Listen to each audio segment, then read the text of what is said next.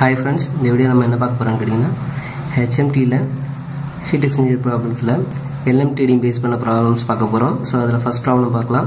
So இந்த ப்ராப்ளத்தை பார்க்கிறதுக்கு முன்னாடி இந்த சேனலை நீங்க Subscribe பண்ணாம இருந்தீங்கன்னா Subscribe பண்ணிருங்க. அப்பதான் இதுல வர அப்டேட்ஸ் உங்களுக்கு கிடைச்சிட்டே இருக்கும். பக்கத்துல இருக்க பெல் ஐகானையும் கிளிக் பண்ணிருங்க.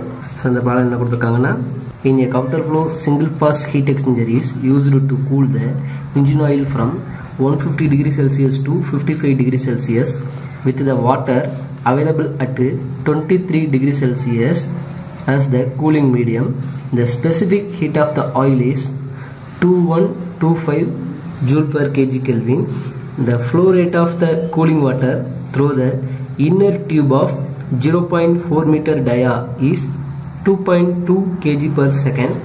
The flow rate of oil through the outer tube of 0.75 meter dia is 2.4 kg per second. If the value of the overall heat transfer coefficient is 240 watt per meter squared Kelvin, how long must the heat exchanger be to meet its cooling requirement?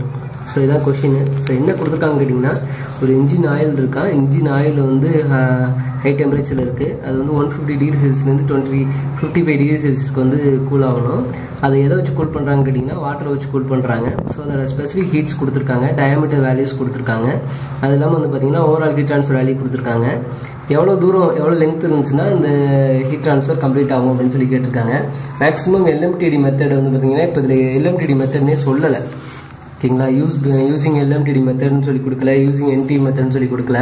ஆனால் நம்ம ஏன் இதை LMTD மெத்தட்னு சொல்லி எடுத்துக்கிறோம் அப்படின்னு கேட்டிங்கன்னா லெங்த்தோ ஏரியாவோ கேட்டிருந்தா அது வந்து பார்த்தீங்கன்னா LMTD பேஸ் பண்ண ப்ராப்ளத்துல தான் ஈஸியாக சால்வ் பண்ண முடியும். NTU மெத்தட் அதுக்கு யூஸ் ஆகாது. NTU மெத்தட் எதுக்கு யூஸ் ஆகும்னு கேட்டிங்கன்னா டெம்பரேச்சரோ எஃபெக்டிவ்னஸ் அந்த மாதிரி கேட்டிருந்தாங்கன்னா அது யூஸ் ஆகும். ஸோ இப்போ நம்ம என்ன பண்ணுறோம் கேட்டிங்கன்னா இப்போ இதை வந்து நம்ம என்ன பண்ணுறோம்னா LMTDன்னு ஐடென்டிஃபை பண்ணுறோம். LMTDன்னு ஐடென்டிஃபை பண்ணிட்டு இந்த ப்ராப்ளத்தை சால்வ் பண்ண ஆரம்பிக்கிறோம். முக்கியமாக வந்து பார்த்தீங்கன்னா என்ன ஃப்ளோ கொடுத்துருக்காங்க கேட்டிங்கன்னா கவுண்டர் ஃப்ளோ கொடுத்துருக்காங்க. ஸோ இப்போ கிவன் டேட்டா எடுத்துக்கிறோம். கிவன் டேட்டில் வந்து பார்த்தீங்கன்னா இது வந்து counter flow, hot fluid. Hot ஃப்ளூயிடுனா oil கொடுத்துருக்காங்க, கோல்டு ஃப்ளூயிட் வந்து வாட்டர் கொடுத்துருக்காங்க. ஹாட் ஃப்ளூயிடோட டெம்பரேச்சர்ஸை கேபிட்டலில் எடுத்துக்கிறோம், கோல்டு ஃப்ளூயிடோட டெம்பரேச்சர்ஸை ஸ்மாலில் எடுத்துக்கிறோம். ஸோ இப்போ ஹாட் ஃப்ளூயிட் வந்து பார்த்தீங்கன்னா inner temperature 150 degree Celsius, outer temperature 55 degree Celsius. அதனால T1 150 ஆகும், T2 வந்து 55 ஆகும் எடுத்திருக்கோம். கோல்டு ஃப்ளூயிடோட அதாவது வாட்டரோட அவைலபிள் டெம்பரேச்சர் மட்டும் தான் சொல்லியிருக்காங்க. அது வந்து நாங்கள் அது வந்து இன்னர் டெம்பரேச்சராக எடுத்துக்குவோம், T1 23 டிகிரி செல்சியஸாக எடுத்துக்கிறோம். அதோட அவுட்டர் டெம்பரேச்சர் கொடுக்கல. ஸோ அதை நம்ம கண்டுபிடிக்கணும். நெக்ஸ்ட் வந்து பார்த்தீங்கன்னா ஹாட் ஃப்ளூயிடோட ஸ்பெசிஃபிக் ஹீட் கொடுத்துருக்காங்க. அதுதான் வந்து CH 2125 ஜூல் பர் கேஜி கெல்வினாக இருக்குது. நெக்ஸ்ட் வந்து பார்த்தீங்கன்னா இன்னர் டயா கொடுத்துருக்காங்க 0.4 மீட்டர். அதே வந்து பார்த்தீங்கன்னா கோல்டு ஃப்ளூயிடோட மாஸ் ஃப்ளோ ரேட் கொடுத்துருக்காங்க, அது வந்து 2.2 kg per second. Next outer டயா கொடுத்துருக்காங்க 0.75 மீட்டர். அதே மாதிரி வந்து பார்த்தீங்கன்னா ஹாட் ஃப்ளூயிடோட மாஸ் ஃப்ளோ ரேட் வந்து பார்த்தீங்கன்னா 2.4 kg per second கொடுத்துருக்காங்க. Overall heat transfer coefficient 240 what per metre square kelvin கொடுத்துருக்காங்க. இப்போ நம்ம என்ன கண்டுபிடிக்கணும்னா L கண்டுபிடிக்கணும். இதே கொஸ்டின்லேயே கூட நம்ம ஏரியா கண்டுபிடிக்க சொல்லி கேட்டிருந்தா கூட நம்ம அதை கூட எடுத்துக்கலாம். ஏன்னா ஏரியா கண்டுபிடிச்சிட்டு தான் நெக்ஸ்ட் லெங்த் கண்டுபிடிக்க முடியும். ஸோ சொல்யூஷனில் HMT டேட்டா புக் எடுத்துக்கோங்க. 160 ரிலேட்டட் பேஜஸில் இருக்கும், உங்கள் ரெகுலேஷனுக்கு ஏற்றாப்புல இருக்கும். ஸோ HMT டேட்டா புக் எப்படி யூஸ் பண்ணுறதுன்னு தனியாக வீடியோ கொடுத்துருக்கேன், கீழே டிஸ்கிரிப்ஷனில் இருக்கும். அது இல்லாமல் வந்து பார்த்தீங்கன்னா பிளேலிஸ்ட்டில் கூட இருக்கும், நீங்கள் செக் பண்ணி பாருங்கள் இருக்கும். ஸோ இதில் வந்து பார்த்தீங்கன்னா heat ட்ரான்ஸ்ஃபருக்கு heat exchanger heat ட்ரான்ஸ்ஃபருக்கு Q = UA ΔT LM. ஏன்னா நம்ம LMTD மெத்தட் யூஸ் பண்ண போகிறோம், அதனால ΔT LMனு எடுத்துக்கிறோம். LMTDனா லாகரித்மிக் மீன் டெம்பரேச்சர் டிஃபரன்ஸு. ஸோ இப்போ இதில் வந்து பார்த்தீங்கன்னா U வந்து நம்மளுக்கு கிவன் கொடுத்துட்டாங்க.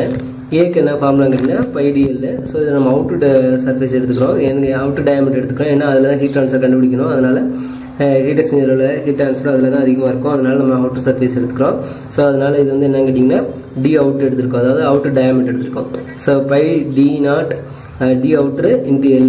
லெங்த் நமக்கு தெரியாது. இப்போ இந்த ஏரியா நம்ம கண்டுபிடிச்சோம்னா அதுலேருந்து நம்ம இந்த L கண்டுபிடிக்கணுங்கிறதா கான்செப்ட். ஸோ இப்போ இந்த ஏரியா கண்டுபிடிக்கணும் நமக்கு என்னென்ன தெரியணும், ஆல்ரெடி U அவைலபிளாக இருக்குது. இப்போ என்ன கண்டுபிடிக்கணும், Q தெரியணும், ΔT LM தெரியணும். ஓகேங்களா. ஸோ இப்போ இதில் வந்து பார்த்தீங்கன்னா இந்த டோட்டல் Qங்கிறது எதுக்கெல்லாம் ஈக்குவல்னு கேட்டிங்கன்னா ஹீட் ட்ரான்ஸ்ஃபர் எதுக்கு ஈக்குவல்னா ஹாட் ஃப்ளூயிட்லேருந்து வர்ற ஹீட் ட்ரான்ஸ்ஃபர் தான், ஹாட் ஃப்ளூயிட்லேருந்து வர்ற ஹீட்டு தான் கோல்டு ஃப்ளூயிடுக்கு போகும். அந்த கோல்டு ஃப்ளூயிடுக்கு போகிற ஹீட்டு தான் வந்து பார்த்தீங்கன்னா ஹீட்டுன்னு சொல்லுவாங்க, அதாவது இதில் ட்ரான்ஸ்ஃபர் ஆகிற ஹீட்டு. அப்போ இது எல்லாமே சேமாக தான் இருக்கும். ஹாட் ஃப்ளூயிட்லேருந்து வர்ற ஹீட்டும் கோல்டு ஃப்ளூயிட்லேருந்து வர்ற ஹீட்டும் சேமாக தான் இருக்கும். ஏன்னா இங்கேருந்து கொடுக்குறது தான் இங்கே எடுத்துக்க முடியும். அங்கே எடுத்துக்கிறது எதுன்னு இங்கேருந்து ட்ரான்ஸ்ஃபர் ஆகிருக்க ஹீட்டை தான் எடுத்துக்க முடியும். ஸோ அதுதான் இதில் கான்செப்ட். ஸோ அதை நம்ம காமனாக ஹீட்டுன்னு வச்சுக்கிறோம். ஸோ இந்த காமனாக ஹீட்டுக்கு நமக்கு ஃபார்முலா தெரியும். எம்சிபி டெல்டின்னு ஒரு ஃபார்முலா வச்சுருப்போம். ஸோ அந்த எம்சிபி டெல்டிங்கிற ஃபார்முலா யூஸ் பண்ணோம்னா இப்போ இது ஹாட் ஃப்ளூயிடுங்கிறதுனால அப்போ ஹாட் ஃப்ளூயிடோட எம்சிபி டெல்டி ஃபார்முலா போட்டோம் அப்படின்னா அது எதுக்கு ஈக்குவலாக இருக்கும்னா கோல்டு ஃப்ளூயிடோட எம்சிபி டெல்டி ஃபார்முலாஸ்க்கு ஈக்குவலாக இருக்கும். ஸோ அதனால் நம்ம என்ன பண்ணுறோம் கேட்டிங்கன்னா இப்போ hot ஃப்ளூயிடுக்கு MCB டெல்டினா mass of hot fluid, specific heat of hot fluid, temperature difference between hot ஃப்ளூயிட்ஸ்னு எடுத்துட்டோம்னா அந்த ஹீட் வந்து எதுக்கு ஈக்குவலாக இருக்குன்னு கேட்டிங்கன்னா கோல்டு ஃப்ளூயிடோட ஃபார்முலாஸ்க்கு ஈக்குவலாக இருக்கும். ஸோ அப்படி பார்த்தீங்கன்னா மாஸ் ஆஃப் ஹாட் ஃப்ளூயிட் வந்து 2.4, specific heat of hot fluid வந்து 2125. ஸோ நம்ம வந்து என்ன kilo joule per KG கெல்வினில் substitute பண்ணியிருப்போம் முன்னாடியெல்லாம். இங்கே வந்து ஜூல் பர் கேஜி கெல்வினில் தான் சப்ஸ்டிட் பண்ணணும். ஓகேங்களா? 2125, T1 வந்து 150, T2 வந்து 55. ஸோ இதை மல்டிப்ளை பண்ணோம்னா நமக்கு கிடைக்கிற வேல்யூ வந்து பார்த்தீங்கன்னா 484.5 × 10⁻³ வாட்டு. இது நீங்கள் 2.125 போட்டு kilo joule per KG கெல்வினில் substitute பண்ணிங்கன்னா இங்கே வந்து கிலோ வாட்டில் கிடைக்கும். அவ்வளோதான் டிஃப்ரென்ஸ், பெரிய டிஃப்ரென்ஸ் இல்லை. ஓகேங்களா? இப்போ ஹாட் ஃப்ளூயிடோட ஹீட்டு கண்டுபிடிச்சாச்சு. ஸோ இந்த ஹீட்டு தான் நம்ம என்ன சொல்லிட்டோம், கோல்டு ஃப்ளூயிடுக்கு போகிற ஹீட்டு. ஸோ அப்போ அதனால் நம்ம என்ன பண்ணுறோம், so C for gold fluid, C for water. அதாவது கோல்டு ஃப்ளூயிட் என்ன கேட்டிங்கன்னா வாட்டரு, அதோட ஸ்பெசிஃபிக் ஹீட் வந்து பார்த்தீங்கன்னா 4180 ஜூல் பர் கேஜி கெல்வின். நம்ம கோல்டு ஃப்ளூயிடோட ஹீட்டு தான் ஹாட் ஃப்ளூயிடோட ஹீட்டு. அதான் இப்போ ஹீட் ட்ரான்ஸ்ஃபர்னு சொல்லி எடுத்திருக்கோம். 484.5 × 10⁻³ சொல்லி எடுத்திருக்கோம் வாட்டர்னு சொல்லி. இப்போ சப்ஸ்டிட் பண்ணலாம். Gold ஃப்ளூயிடுக்கு heat equal to MC mass of the cold fluid, specific heat of the cold fluid, temperature difference between cold fluid. So இதில் என்ன எடுத்துக்கணும்னு கேட்டிங்கன்னா அதில் இங்கே வந்து நம்ம என்ன பண்ணியிருப்போம் கேட்டிங்கன்னா இன்னர் மைனஸ் அவுட்டர் எடுத்திருப்போம். ஏன் inner minus outer hot ஃப்ளூயிடுக்கு இருக்கிறோம்னா hot ஃப்ளூயிடில் inner அதிகமாக இருக்கும், அவுட்டர் கம்மியாக இருக்கும். அதாவது உள்ளே வர்ற ஃப்ளூயிடோட டெம்பரேச்சர் அதிகமாக இருக்கும், வெளில போகிற ஃப்ளூயிடோட டெம்பரேச்சர் குறைவாக இருக்கும். ஸோ அதனால் டெம்பரேச்சர் டிஃபரன்ஸ் இப்படி எடுத்தோம்னா பாசிட்டிவாக வரும். இங்கே என்ன பண்ணணும்னு கேட்டிங்கன்னா வாட்டருக்கு எடுக்கிறப்ப இல்லை கோல்டு ஃப்ளூயிடுக்கு எடுக்கிறப்ப என்ன பண்ணணும்னு கேட்டிங்கன்னா outer temperature minus inner temperature எடுத்துக்கிட்டோம்னா தான் நமக்கு வந்து வேல்யூ பாசிட்டிவாக வரும், இல்லைன்னா அது நெகட்டிவாக போயிடும். ஸோ அதனால் நம்ம என்ன பண்ணுறோம் கேட்டிங்கன்னா T2 - T1 எடுத்துக்கிறோம். ஸ்மால் T2 - T1 ஏன்னு கேட்டிங்கன்னா இது வந்து கோல்டு ஃப்ளூயிடு, இதில் அவுட்டர் டெம்பரேச்சர் தான் அதிகமாக இருக்கும், இன்னர் டெம்பரேச்சர் கம்மியாக இருக்கும். இல்லாட்டி இன்லெட் எக்ஸிட்னு கூட வச்சுக்கோங்க. எக்ஸிட்டில் வர டெம்பரேச்சர் தான் அதிகமாக இருக்கும், இன்லெட்டில் வர டெம்பரேச்சர் கம்மியாக இருக்கும். ஸோ இதில் நமக்கு என்னென்ன தெரியும்னு கேட்டிங்கன்னா QC வேல்யூ கண்டுபிடிச்சாச்சு, அதை சப்ஸ்டிட் பண்ணிடலாம். MC வேல்யூ தெரியும், CC வேல்யூ தெரியும். இதில் அவுட்டர் டெம்பரேச்சர் அதாவது எக்ஸிட் ஆகக்கூடிய வாட்டரோட டெம்பரேச்சர் தெரியாது, அதனால் அதை அப்படியே வச்சுக்கோங்க T2ன்னு. இங்கே T1 வேல்யூ 23ங்கிறது நமக்கு தெரியும், இன்னர் டெம்பரேச்சர் தெரியும். ஸோ இப்போ இந்த வேல்யூஸ்லாம் எடுத்தோம்னா இப்போ இந்த வேல்யூ இருக்குது, இந்த வேல்யூவில் 2.2 × 4180 டிவைட் பண்ணிட்டோம்னா நமக்கு கிடைக்கிறது வந்து 52.69 கிடைக்குது.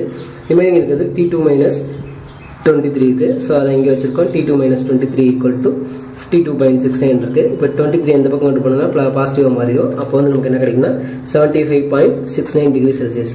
ஸோ இப்போ வாட்டரோட அவுட்டர் டெம்பரேச்சர் கிடைச்சிருச்சு. வாட்டரோட அவுட்டர் டெம்பரேச்சர் என்ன கேட்டிங்கன்னா 75.69 டிகிரி செல்சியஸ். ஏன் இதை நம்ம எடுத்துட்டோம் அப்படின்னு கேட்டிங்கன்னா மேக்ஸிமம் இது வந்து ப்ராக்டிக்கலாக பாசிபிள் கிடையாது. ஆனால் நம்ம கொடுத்துருக்க கண்டிஷன் என்ன அப்படின்னு கேட்டிங்கன்னா இந்த ஹீட் ட்ரான்ஸ்ஃபர் ஃபுல்லாக நடக்கணும்னா நம்ம எவ்வளோ லென்த்துக்கு தேவைன்னு சொல்லியிருக்காங்க. ஸோ அந்த மாதிரி கண்டிஷன் நம்ம எடுக்கிறப்ப இதுதான் வந்து நம்ம ஐடியலாக பார்க்குறப்ப இது எடுத்துக்கலாம். ஸோ T2 = 75.69 டிகிரி செல்சியஸ் கிடச்சிருச்சு. ஓகே. ஸோ இப்போ நமக்கு ஆல்ரெடி சொல்லி இந்த மாதிரி என்ன தேவை நமக்கு இங்கே Qக்கு வந்து பார்த்தீங்கன்னா U ஆல்ரெடி இருக்குது, ஏ தான் கண்டுபிடிக்கணும், Qவும் கண்டுபிடிச்சிட்டோம். இப்போ டெல்டி LM கண்டுபிடிக்கணும், அதாவது லாகரித்மிக் மீன் டெம்பரேச்சர் டிஃபரன்ஸ் கண்டுபிடிக்கணும். இது வந்து counter ஃப்ளோன்னு கொடுத்துருக்கிறதுனால corresponding data book page நம்பரில் ரெஃபர் பண்ணிங்கன்னா LMTD ஃபார்முலா என்ன கொடுத்துருப்பாங்க கேட்டிங்கன்னா கவுண்டர் ஃப்ளோக்கு பேரலல் ஃப்ளோக்கு ஒரு ஃபார்முலா இருக்கும், கவுண்டர் ஃப்ளோக்கு ஒரு ஃபார்முலா இருக்கும், கிராஸ் ஃப்ளோக்கு ஒரு ஃபார்முலா இருக்கும். ஸோ அதை பார்த்துக்கோங்க. ஸோ கவுண்டர் ஃப்ளோக்கு ஃபார்முலா என்ன கேட்டிங்கன்னா டெல்டி LM = capital T1 - small t2 minus capital T2 - small t1 divided by ln of, இது log கிடையாது, ln நேச்சுரல் லாகரிதம் சொல்லுவாங்க, ln of capital T1 - small t2 divided by capital T2 - small t1. So அப்படி கொடுத்துருக்காங்க. So maximum இது பார்த்தீங்கன்னா இங்கே என்ன எது மைனஸ் எது வருதோ அதான் இங்கே கீழே டிவைட் பை வரும், அது மைனஸ் இது மைனஸ் இதுன்னு சொல்லிட்டு வரும். ஸோ அந்த டேர்ம் வந்து பார்த்துக்கோங்க. இது புக்லேயே டேட்டா புக்லேயே அவைலபிள், அதனால பிரச்சனை கிடையாது. ஸோ இப்போ இதில் ஸ்ட்ரெயிட்டாக capital T1 value, small T2 value, அந்த வேல்யூஸ்லாம் சப்ஸ்டிட் பண்ணிங்கன்னா capital T1 capital T2 small T1 small T2 வேல்யூஸ்லாம் அதை சப்ஸ்டிட் பண்ணிங்கன்னா ஈஸியாக வேலை முடிஞ்சிடும். ஸோ இப்போ இங்கே சப்ஸ்டிட் பண்ணுறோம் நம்ம வேல்யூவை 150 minus 75.69 minus 55 minus 23 divided by ln of 150 minus 75.69 divided by 55 minus 23 substitute பண்றோம். So இதெல்லாம் சிம்பிளை பண்ணோம் அப்படிங்கறீங்கன்னா நமக்கு del T எல்லாம் வேல்யூ எவ்வளவு கிடைக்கும்னா 50.22 டிகிரி செல்சியஸ் கிடைக்குது. So இதான் logarithmic mean temperature difference. Suppose 2 மார்க்ல கூட இந்த மாதிரி கேட்டிருந்தாலும் நீங்க கொடுக்கலாம், தப்பு கிடையாது. So already நம்ம ஃபர்ஸ்ட் டே சொல்லி இந்த வைஸ் வந்து பாத்தீங்கன்னா Q equal to UA del T LM சொல்லியிருந்தோம். ஸோ இப்போ நமக்கு ஏரியா மட்டும் வேணும், ஏரியாவிலேருந்து நம்ம லெங்க் கண்டுபிடிக்க முடியும்.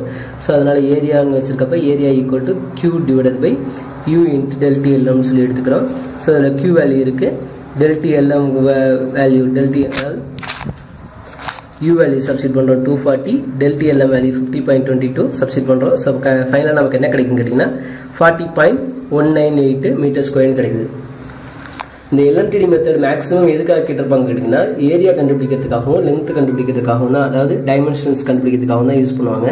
ஸோ இப்போ இதில் நம்ம ஏரியாவோட கேட்டிருந்தாங்க அப்படிங்கிறதுனா இதோட ஆன்சர் முடிஞ்சிருச்சு, இதோட நிப்பாட்டிக்கலாம். ஆனால் நமக்கு வந்து என்ன கேட்டிருக்காங்கன்னா லென்த் கேட்டிருக்காங்க. ஸோ அதனால ஏரியா ஈக்குவல் டு பைடியல் ஃபார்முலா எடுத்துக்கிறோம். ஸோ அதில் L ஈக்குவல்னு சொல்லிட்டு area divide by pi into D not கொடுத்துக்கிறோம், out diameter எடுத்துக்கிறோம். ஸோ அதில் ஏரியா வந்து 40.198 பை வேல்யூ இருக்குது, D நாட் வந்து பார்த்தீங்கன்னா 0.75.